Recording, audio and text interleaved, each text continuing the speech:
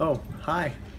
Today we're going to find out what it's like when you don't have a computer sometimes and you just have to be unplugged. Unplugged by Steve Anthony.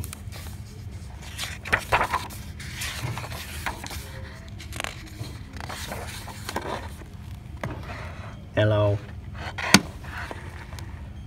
Blip liked being plugged into her computer because on her computer, Blip learned new things, played fun games, danced to music, and visited faraway places all day long.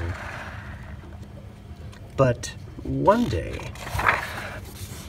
there was a blackout, and Blip tripped over her wire, and she tumbled all the way downstairs and out the front door.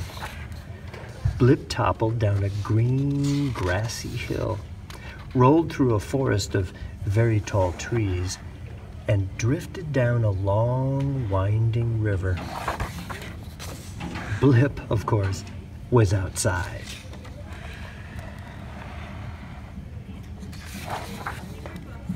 Outside, Blip learned new things, played fun games, danced to music, and visited faraway places.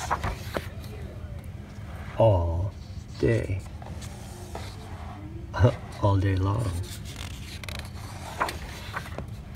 But it was getting late.